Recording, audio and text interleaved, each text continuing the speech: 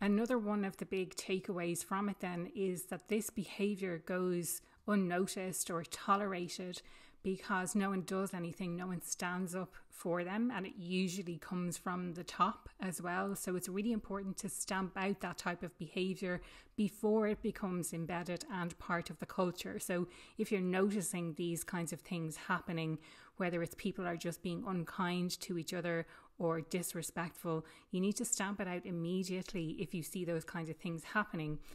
The other thing I think worth mentioning is that it's never too late, that if things have gone too far, but you recognise that they've gone too far and you can do something about it, then know that you still have time to make changes that you need to make, and you can actually do something about it. So it's not a case of all is lost forever and you have to leave.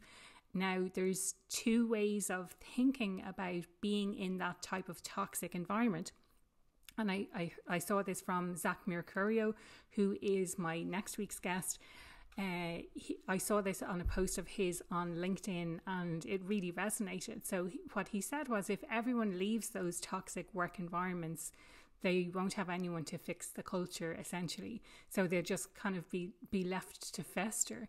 So we need people to stay in those cultures and to make those changes, to really stand up for what's right.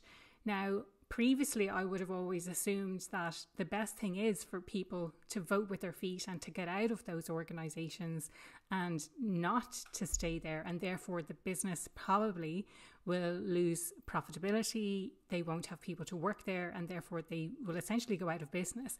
But I really like that approach that Zach has. It's a real challenge to the way people typically think about work.